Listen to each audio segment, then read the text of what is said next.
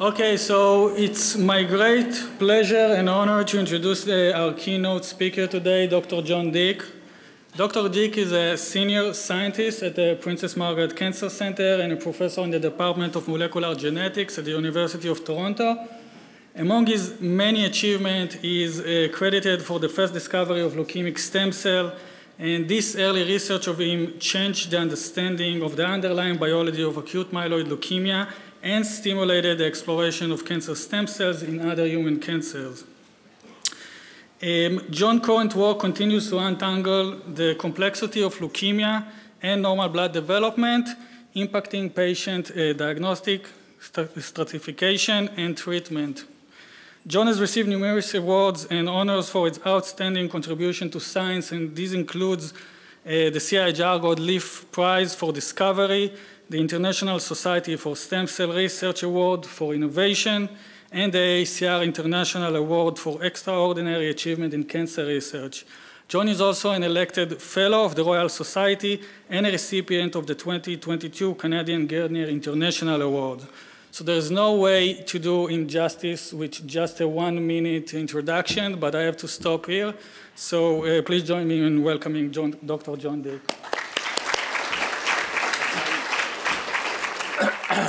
Well, it's a real pleasure to be here, and it's an honor. You know, your field has transformed our work. You know, taking a humble, stem cell biologist, been working on this for 35 years, and what your field has done is really transformed our work, and I'll try to give you an impression of that. And of course, I'm not the computational biologist in the team, so I'm the spokesperson for others in the group, and so I'm sure that there are many hard questions you could ask me where I will have to defer my answers to, but hopefully I've given you enough details as to what we're doing and why we're doing it.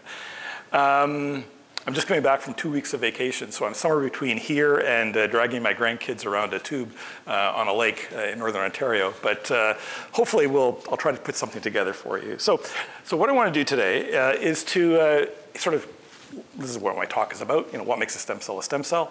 And just want to start by giving a refresher as to what we call a stem cell. And, I guess if I can say, I know that this is, the Human Cell Atlas. What I guess I want to get across is the details of the individual cells matter, as opposed to just having a label on some kind of UMAC cluster and so forth. And that understanding really is important to making sense as to what that means, and particularly for rare cells, which is what we're also dealing with here. So I'll just sort of give you our approaches in terms of how we've gone forward, but just so that we're all in the same playing field. So, all these cells, we all have these nice, tree-like pictures of the blood system, lots of cells at the bottom, rare cells at the top, those are stem cells. So just to point out that, there's at least 3 flavors of stem cells. So these cells are all repopulating, they're all multilineage. So that's not a criteria for distinguishing, let's say, these cells. What is distinct is that this cell, when you transplant it, will generate blood for a short period of time and then it exhausts. This one will do it for a longer period of time, and this one will do it in a permanent way, long term, and you can even do it in a secondary animal. And that is the definitive feature, and that feature is, of course, self-renewal, which is the canonical, really the only canonical property that distinguishes a blood stem cell. And over the years, we've been able to, we and others in our field, but this is our work, has been able to actually phenotypically isolate these populations of cells, and then at single cell resolution, transplant them into individual animals and prove that single cells have the ability to regenerate the whole blood system. And that is really powerful, and of course it's powerful when we want to try to interrogate our single cell data sets, because we can use this orthogonal data then to help validate dots on a plot. Just to point out details that are different. So these cells are all not cycling. If you activate them to cycle, this cell at the top takes 6 hours longer to exit G0 and enter G1 compared to this cell here. And that becomes an important feature of the property of these cells. That actually is governed by CDK6, which actually is really important because that becomes a canonical marker that we can use for looking at these properties when we see CDK6, for example, in our data sets. And that has led to the concept not just in the blood system, but in muscle and other stem cell systems. This is actually work from Tom Rando in the muscle. But essentially the idea that these stem cells can lie at different depths of quiescence. Where you are, there are different kind of properties or different kind of pathways that allow you to be, right poised here or more deeply in dormancy. And the point is that, the other thing I want to make in this point is that dormancy or quiescence isn't just the absence of proliferation, it's an actively programmed state. And there's a lot of work now which are trying to underpin what that active programmed state is. Stem cells live in dangerous places, and it turns out stem cells are different than most other cells in the blood system, which is that they're much more sensitive to these insults. They live in hypoxic environments. They're very sensitive to ROS, they're sensitive to DNA damage, and other sort of inflammatory things, and that's what I'm going to talk to you about for most of my talk. And what this was just a gene that came up in a screen. It happened to be part of the UPR pathway. As we interrogated it, we realized what that led to was the idea that stem cells actually are much more sensitive to proteostatic stress. They're also sensitive to DNA damage stress, and they will cull themselves rather than do pause and resolve or pause and repair, whereas cells just downstream will do that. And I think the idea is that there's been a lot of evolutionary currency spent to protect stem cells from passing along damage, right? If I'm a blood stem cell and I'm going to live for 30 or 40 years in somebody, generating trillions and trillions of progeny, I can't pass on damage, or else I'm passing on a lot of damage. But of course, stem cells are important cells, and if they have this low threshold for activation of death, how do they keep themselves alive when they live in these dangerous places? And it turns out that they also have a component of the integrated stress response which keeps them alive in this lower threshold for death. And that turns out to be really important because some of this gets subverted in the process of leukemogenesis. So just to point out that these are all important processes, and we've done quite a bit of work to try to uncover. We're quite interested in how a long-term, that cell at the very top of our hierarchy, how it goes from quiescence into activation. So this is before a cell cycle event has actually happened, but when the cell has decided that it's going to do that. A lot of things happen in that, and this is, I think, a really important paper. You can look at that. These cells have very high levels of lysosomes. Essentially, it's a physiological way for maintaining dormancy. They keep clipping signaling receptors off their surface so they can't signal into these cells. And that's one of the first things that goes when these cells start to become activated. MYC comes on, they changes their whole anabolic, catabolic processes. I won't go to the details, I'm going to run out of time, but just to point out that we know a lot about this from sort of wet lab kind of experiments. And that becomes important when we try to interrogate the powerful single cell data sets. This is stuff that you guys are interested in and have seen a lot of, have generated these kinds of data. Blood is beautiful, right? You take a syringe in your bone marrow or your bloodstream, and you have the whole tissue right there. And we have these nice little labels on them, and there's something we call hematopoietic stem cells. The problem is that a lot of the early data, for example, that this was based on, they're based on bulk data. And the problem is stem cells are rare, right? They're probably one cell in 100,000, perhaps a bit more, a bit less frequent than that. And so none of these bulk data sets were properly populated with enough stem cells. And so that was a problem, I think, in terms of how we were going to create a proper map for the human blood system. And so Andy, what we wanted to do was seed this by taking populations where we can enrich from our primitive cells. And CD34 happens to be a marker on primitive blood stem cells. Only about, let's say, 1 in 1,000 cells now are a blood stem cell instead of 1 in a couple of 100,000. So it's not purity, but it's an enrichment. But there was enough data in this, and we combined all this data, and so we generated a proper map that now is populated with enough stem cells that we can have some confidence in it. And so this is what we call a reference map. We're going to be submitting it soon for some of you to review and to look at. But what we're interested in is the blood system, and what we're trying to figure out is, how can we validate that? Well, we can go back to the flow sorting that I told you, where we have a lot of flow markers. These flow markers are linked to functional data. And so we're interested in this sort of axis here. How does a stem cell go into the megakaryocytic erythroid pathway, or the lymphoid down here, or the myeloid pathway? And so these are our set of markers that were published, for example. And so you can see that when we take the data from these markers and seed them onto our map, they seed pretty well into this primitive map. These are the cells just a bit downstream, and these are the ones which are going to go up into the megakaryocytic erythroid pathway. The details don't matter. This is the lymphoid pathway. So this is why we can put these labels on. We have a lot of functional validation that give us some confidence that this map is actually working in the way we want it to. And so we're interested, as I said, in the stem cell and these true stem cells. What's the evidence for that? So this is now all the papers that we've interrogated that have reported on a variety of cell surface markers and linked them to functional data. These are the markers. Here's the source of cells. And so we sort of annotated all of these different data sets. So this is CD34 positive. So this enrichment, you can see it marks cells here, but of course, you can get pretty far into the rest of the blood system. It's not the most precise marker. You can probably figure out how good people's sorting scheme is, because if they kind of get more loose like this, they probably didn't draw their gates properly in their functional data. And then this is just, more 34. I mean, I go into the details of this. And now you add an extra marker in, CD38. Now you start to focus more into this axis here. Now you add in this marker CD90, which was sort of originally the definitive marker. And then finally, we get into the really good marker, which CD4-NF, the one we brought forward. And then this is our own in-house data set. We actually sorted 5,000 LT-HSCs and then ran them through a Rhapsody to get single cell data. And so, they all land there. So we have a lot of confidence. And we know that, 1 in 3 or 4 of these cells will repopulate a mouse. So there's functional data linking to it. So, we have a lot of confidence that if we have any data set and a cell lands in that window, we can be quite confident that it's a stem cell. And then we can, bioinformatically essentially purify it using this way. And so this is our question then is, so is this a pure population of cells, very homogeneous, high repopulating ability, or is there heterogeneity here? And we already knew this from our early analysis, but I'm just showing you the most recent data.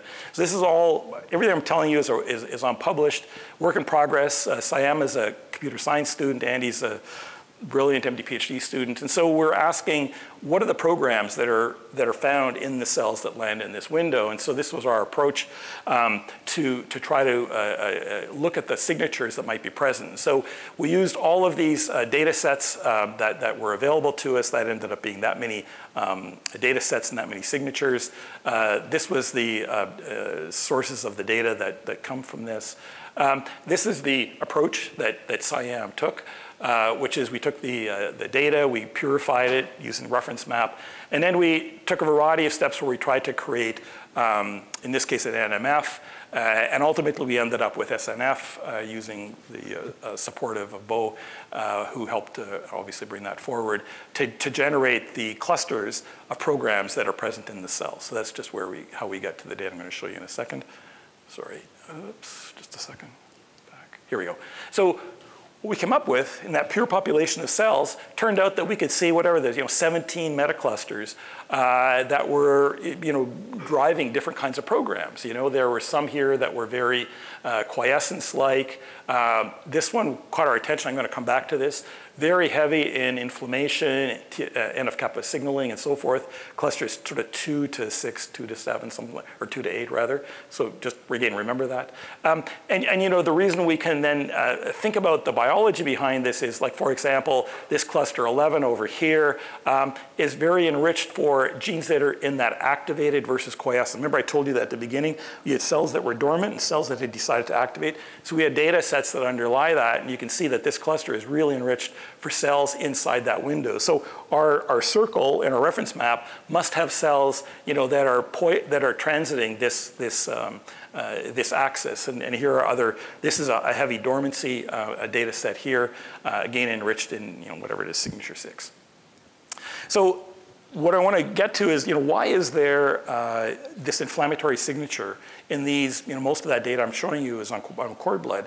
Why are we seeing this inflammatory signature there? And that has stimulated us to carry out these experiments led by Stephanie Shi in the lab, who's been leading these experiments done by Andy and Rataza. And so the idea is that, like all cells in the body, when they get exposed to stress, they will get activated. One of those stresses is inflammation, right? Your body needs to respond. And it takes these dormant cells and activates. And there's quite a bit of work in the mouse showing that this is actually true. Inflammation will cause a blood stem cell to become activated. But of course, what happens beyond an acute response? What happens if it becomes chronic? And there's quite a bit of data from Manuel Passaguet and Eric Pietras outlined in this slide, which is that in chronic inflammation, blood stem cells change. They become much more, they lose their balance, and they become much more myeloid biased. And this is a feature that happens not just with chronic inflammation, but you can see it in aging, you can see it in certain aspects of disease, and these are often the precursors that lead on to malignancy. So this is all done in the mouse system. The question is, what about the human system? Are any of these things operating in the human system? And so we carried out an experiment. We took cord blood cells, transplanted them into mice. We waited for engraftment to happen. Then we hit them with one shot of TNF or LPS versus a PBS control, and then looked at the cells 16 hours later. So this is the equivalent of an acute response. And what you can see is, and these are each dot is a mouse, and so you can see that this is the level of engraftment in the PBS control. 16 hours later, there's been a marked reduction in engraftment in the TNF and the LPS controls, and the balance is, I won't go into the details, but essentially there's been an acute response. It's exactly what you would expect. If you look now a little bit later, 2 weeks later, you can see it's completely recovered. So it's an acute response, the cell recovers.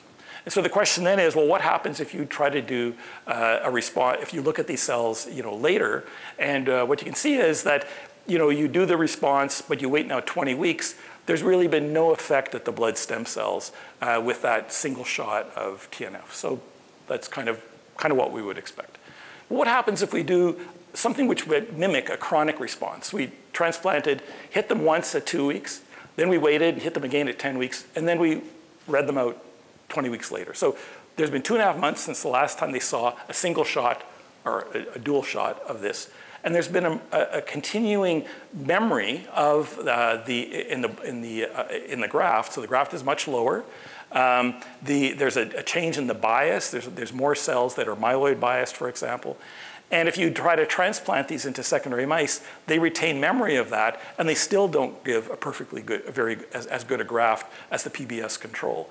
So these 2 shots have induced some kind of a memory that we can see in stem cells that persists into a secondary transplant.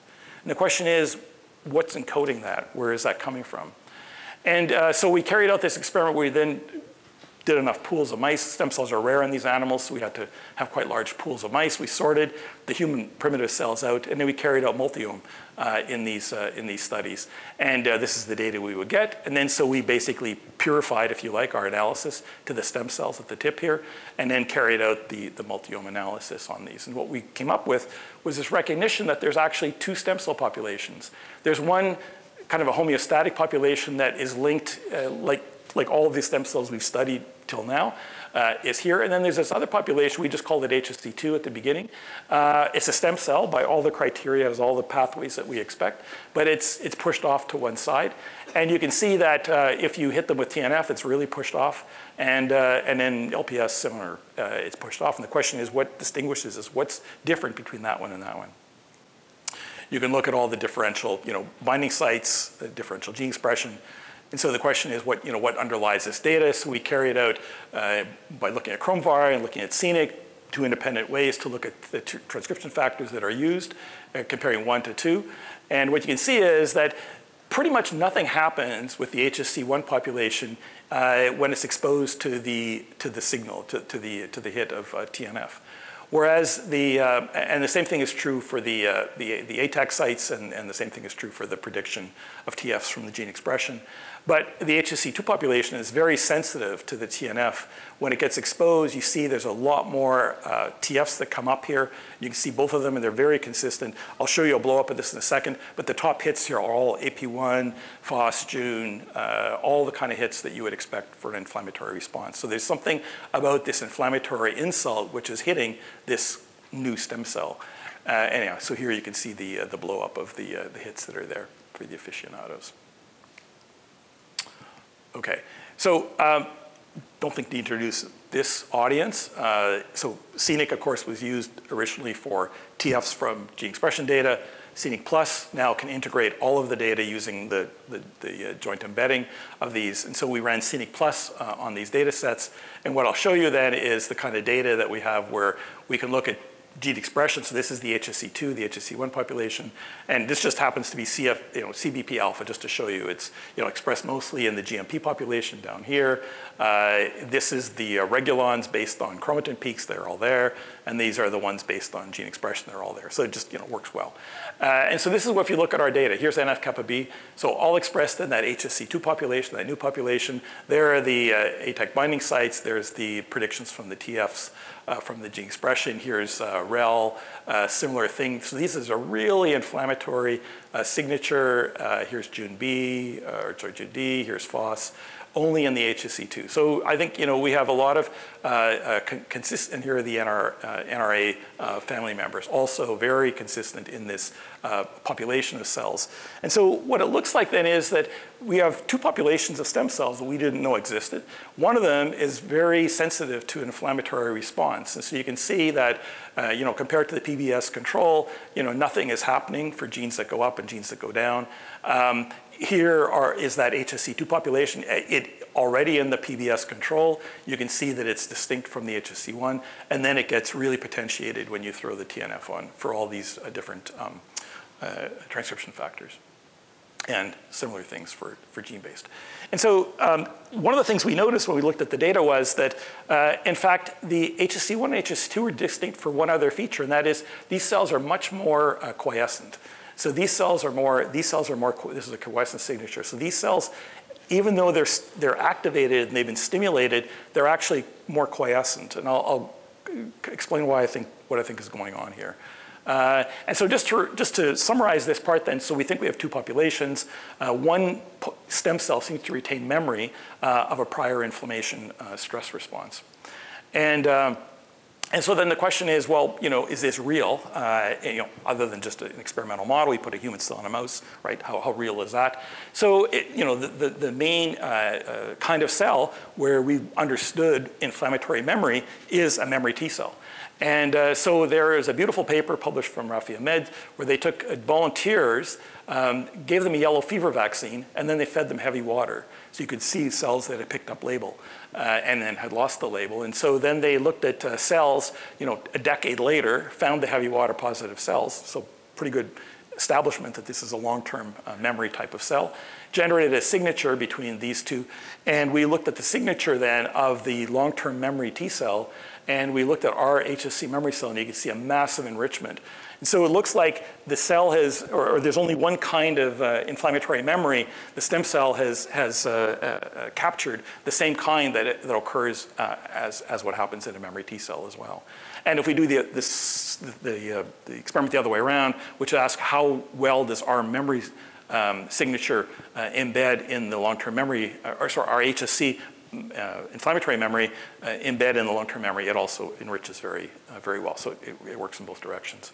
So, okay, so that's fine, another other population, but what about in anything that's real? And so we happened to come across a bioarchive paper from Steve Josefowicz from Cornell, who had data from patients who actually been exposed to strong inflammatory stresses. And so they had fortuitously gathered bone marrow data from those patients. And so we could then remine their data. And so we mapped their data onto our reference map. And so these are patients who had been in the ICU, so very severe disease, sick enough to be in the ICU, and then they've recovered. And he took a bone marrow 4 months after they recovered. He had matched controls of people who had been in the ICU, but for non-inflammatory reasons, and also recovered and are at home. And then there were age controls that were age matched. And so we compared these together, and what we showed was that our HSC memory signature is very enriched in those patients who have experienced a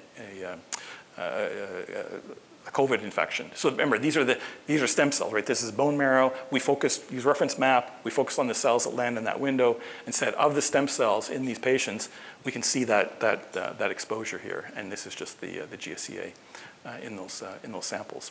And so we now have a real life patient setting, which seems like this isn't just an artifact of our experimental setting. There's something about these inflammatory memory cells that seem to be relevant.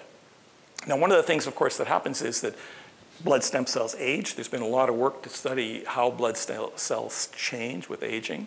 And of course, as we age, we're the sum total of the inflammatory experiences that we've acquired over those years. And the question is, what happens with aging with this inflammatory memory signature? And so we have access to, there's some published data between pediatric and young adult. And again, you can see our memory signature comes up very highly in the young adult compared to the pediatric. And then we have in-house data of individuals who are young adult. So this is our own multi-ohm data of a couple of individuals who are young adults, some that are middle-aged and some that are elderly. And we have other data I'll show you in a moment with our colleagues in Oxford. And you can see that there's a real increase in this signature with age. So this is a signature we can see in real data of individuals as they age. So there's a component then of blood stem cells that seem to have that memory. So now just to go back to this NMF analysis, remember these signatures here from about 2 to 8 were the ones that really pick up the inflammatory memory signature. And so the question was, how does this relate to the data I just showed you from aging and other different features? And so here's an example of this signature here, very enriched, or our signatures of inflammatory memory are very enriched in this HSC2 population. So it's like an independent way of looking at that data. And then here is the same thing. This is the NMF generated clustering, and you can see again that long-term memory T cell that I showed you earlier in that analysis was enriched. Here in this analysis, you can see it's very enriched in signatures 7 and 8. So these are why we can say that all those signatures from 2 to 8 are really enriched in this HSC2 population. And now I think if the next one should be, here's the aging signature. So you can see that here are males at 24, 26, 58, 57, 70, and 77. So you can see signature 4 is going up, signature 5 is going up. Same thing for all of these signatures. So again, these independently generated NMF signatures are showing that there is an underpinning of an aging feature that underpins these HSC memory stem cells. So this new stem cell that has memory of a prior inflammation is not just linked to an experimental setting. We can see it in normal aging data as well. And so then the last part is we know that as stem cells age, people can acquire mutations, and that's called clone hematopoiesis. It's one of these features that came up about 10 years ago and is now underlying many different aspects of human aging, from cardiovascular disease to neurodegeneration and so forth. And I'll try to link all that together. But this is just an idea that if you have multiple stem cells, in you and I, we have 100,000 or so stem cells that are active. And so no one stem cell makes more than 1/100,000th of your blood system. But every now and then you pick up a mutation and it can pick up 2% of your blood. So it's a massive enrichment or out competition of that stem cell if it picks up a DNMT3A or a TET2. And in a variety of data sets that have been published, these are very common. It's also known that, so data that we had generated some years ago, we'd shown that every leukemia patient, we could find in their normal blood at diagnosis normal stem cells that had picked up the first mutation.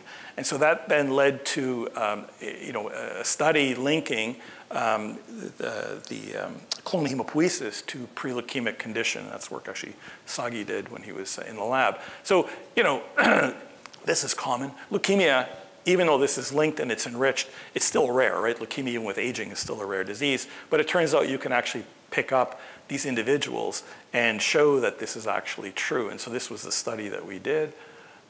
There we go. Hold on. Okay, so we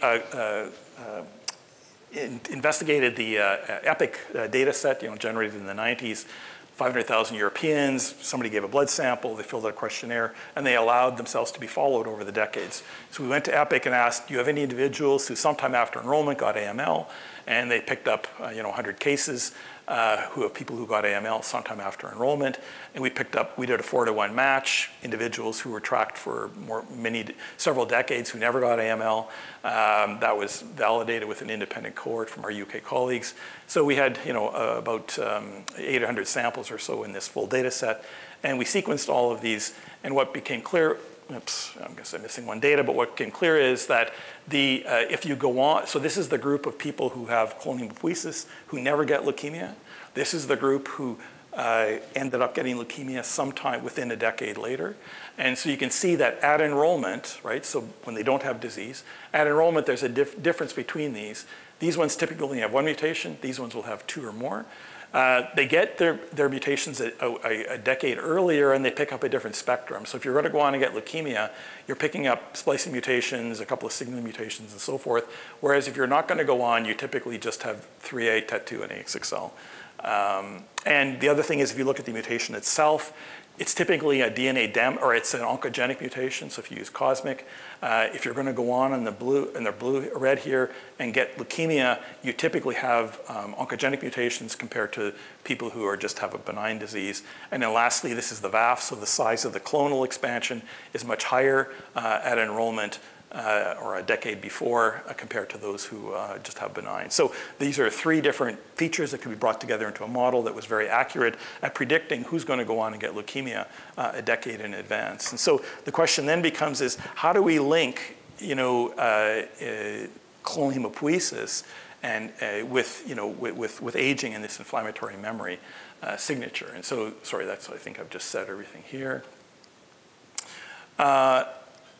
And so we've been able to collaborate with Paresh Vyas at Oxford. So Paresh has brought forward target sequencing, so doing plate-based single-cell analysis, so you can capture all the phenotypic information, and then do genotyping as well. And so you can have individuals here who have clonal hematopoiesis, individuals who don't. We take their bone marrow, we look at the stem cells, and some of those stem cells will be non-mutated, and some of them will be mutated. And so we can carry out all these experiments, right, comparisons. We can ask, what are the signatures of the mutant stem cells compared to control stem cells? And what about the non-mutant stem cells of an individual who has clonal hematopoiesis? So is there any exogenous exposure or environment which is influencing these cells? And so what we saw was that there's a massive enrichment for our inflammatory memory signature in the patients who have the mutant stem cells compared to the control stem cells. That's this comparison here. And that's true for individuals who have 3A and individuals who have TET2.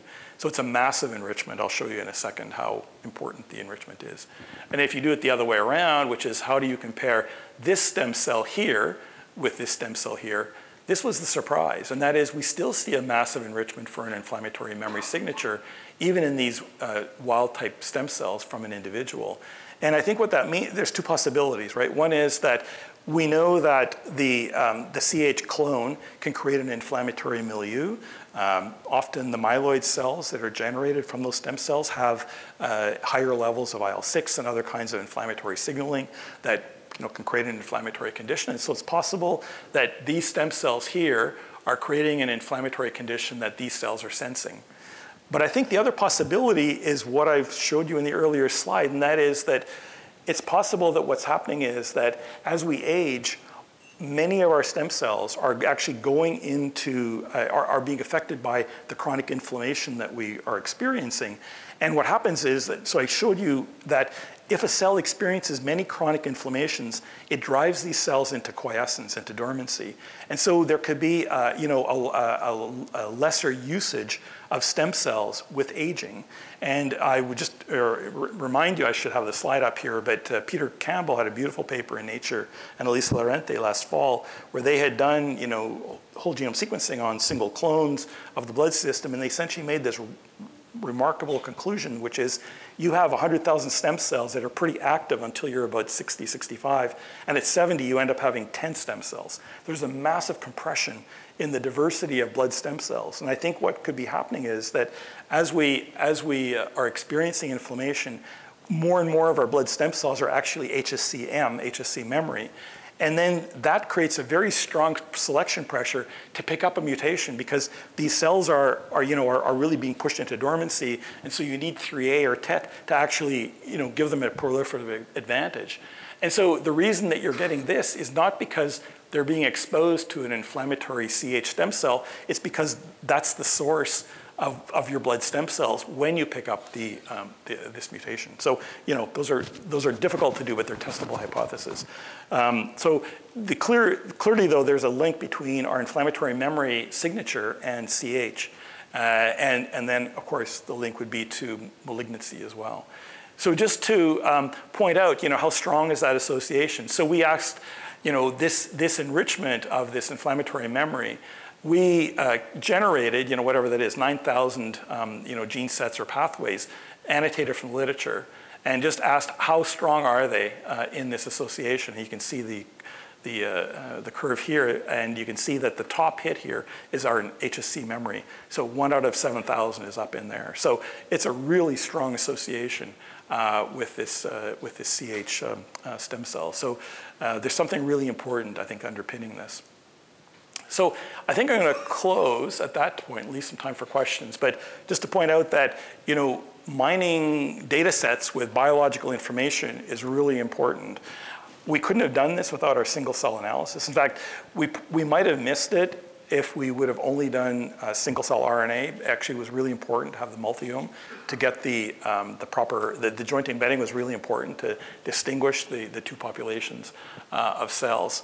And then we could harness all of the functional information that has existed in the blood system for, you know, for many decades to try to mine this information to extract information out of it. Now, just posit that it's likely that this inflammatory memory signature is probably true for other stem cell systems. I'd be surprised if it wasn't true. Well, first of all, we know it's true. Elaine Fuchs has shown a similarity in the sense that skin stem cells can also retain memory of an inflammatory response, a bit different than this. And I'll bet it's going to be true in other systems as well. And so, you know, I would encourage you as you're building your human cell atlas to consider this.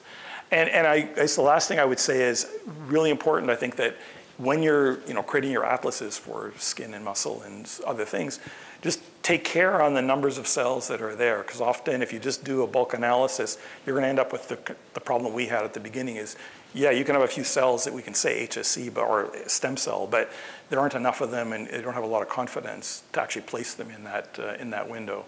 So to try to take as much information as you can to try to do that. So I'm going to stop at that point and take questions. Thanks.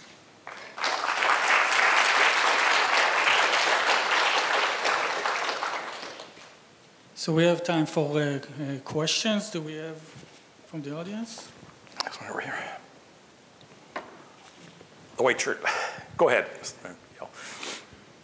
Oh, we'll get to you next time. Great talk. Until you sort of came to the end, I was telling myself the story that the inflammation response or the other stem cell population is probably sort of has clonal benefit. That's why it's sort of coming up. But in the end, you sort of kind of refuted that. So I wasn't sure. Can you sort of comment a little bit more? Well, so first of all, I'm speculating. This is all brand new, right? So, so we don't have any proof for what I'm going to say next. But to restate what I said, I think that you know, one of the fail-safe. So all our cells in our body need to respond to stress, and inflammation is one of those stresses. And it turns out that it's not just the professional cells, you know, myeloid cells or T cells or whatever. Stem cells are sensing that as well. And I think that, and so, you know, the initial, you know, evolutionary pressure, of course, is respond. But there's this other layer that I sort of suggested at the very beginning, and that is that blood stem cells, out of any other cell in the blood system, they have a strong pressure to resist being continuously activated, because that raises the risk for them acquiring damage. You know, every time they get out of dormancy and they start to have a cell cycle, they're going to potentially acquire damage. And so they have a lot of, I think, you know, mechanisms to try to surveil themselves. And so if you get this chronic inflammatory response, the fail-safe is put myself into dormancy. You know, even though I'm an active stem cell, I've been hit, you know, 10 times too many, and I'm going to now put myself into dormancy. And if that's happening to many of my stem cells over time, and I'm now 70 years old, you know, I don't want to just die. I want to have a stem cell that keeps me going. And so now there's a lot of pressure to pick up a mutation to try to overcome that restraint. So that's all hand wave speculation. Hi, Ms. Hanifa. Thank you. That was a great talk. I have kind of slightly 3 questions. I was wondering, from what I understand, every hematopoietic stem cell has that capacity to acquire the memory program if stimulated, rather than there is a predisposition. So this is something that we're working hard to try to uncover. So is there heterogeneity within a pool of stem cells where some cells are more favored to acquire this inflammatory memory signature? You know, one of the things, I'll just sort of raise another issue, and that is that one of the things that change between dormancy and activation, we can see this in cord blood, is that there's a whole set of endogenous retroviral elements that go up. And so this is just part of the natural program of how a cell is changing.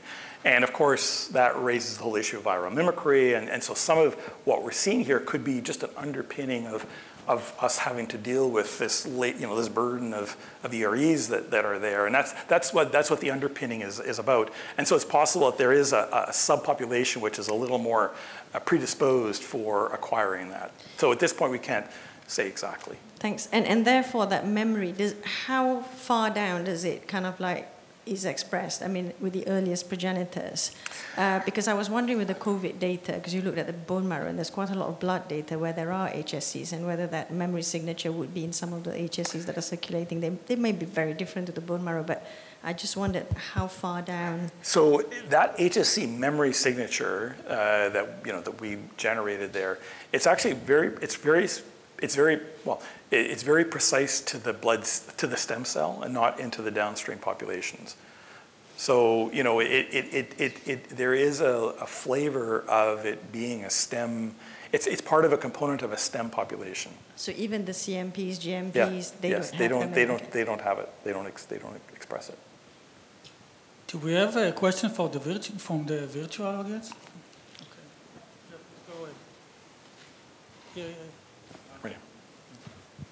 Hi, thanks for a nice presentation. Hematopoiesis has been sort of one of maybe the example, right, where sort of a lot of single cell things happened.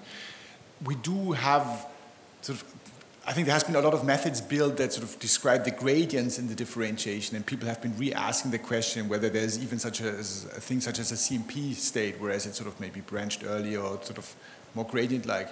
You're describing populations all the time. For you, it's this bucket, then this bucket, then this bucket. No gradients, no interest of the dynamics. I mean, is it like a more continuous need for model or something like that? So what I need to do is introduce a different vision or a different graphic for the blood system. That so we had one of those papers in 2016 in Science where we had described the fact that in fact the tree view of the blood system is wrong. That intermediate population of oligopotent progenitors doesn't exist.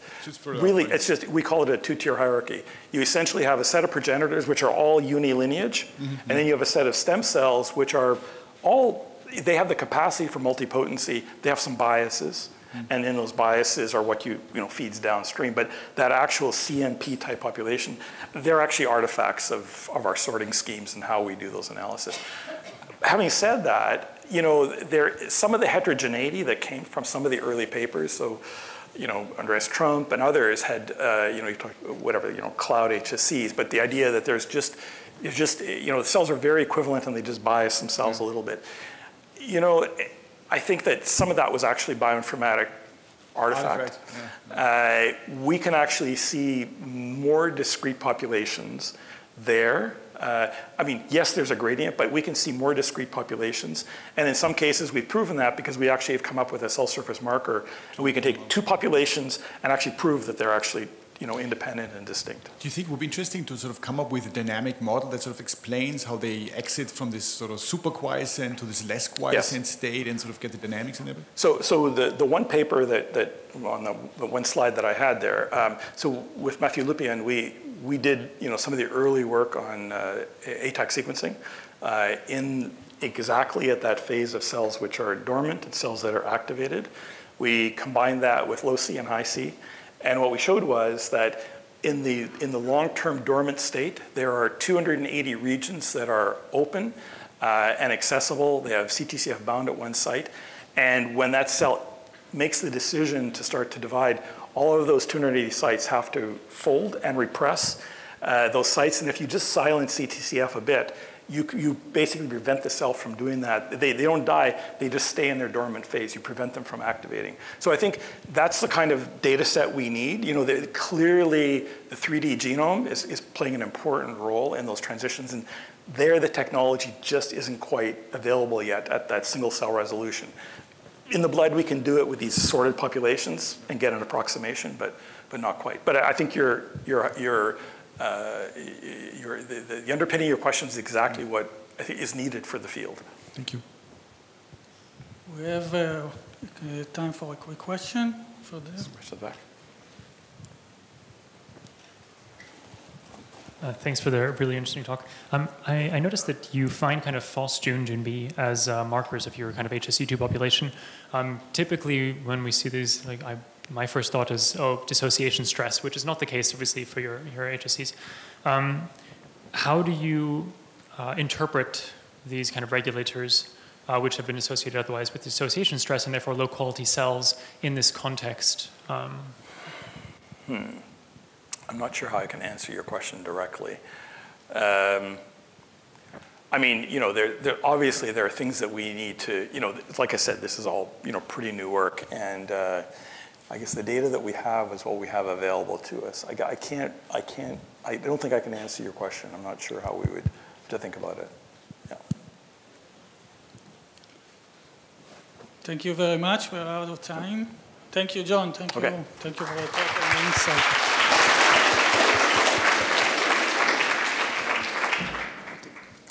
Okay, everyone, we'll now move to our first group of breakout sessions. The topics and the locations are on this slide. For those who are participating virtually, if you go to the agenda in the event platform, you'll see a watch button, and you can join the breakout discussions through that watch button. We'll have 75 minutes for the breakout group. We'll then have a nice long break, and we'll come back here at 4:45 for the lightning talks, followed by the poster reception. Thank you.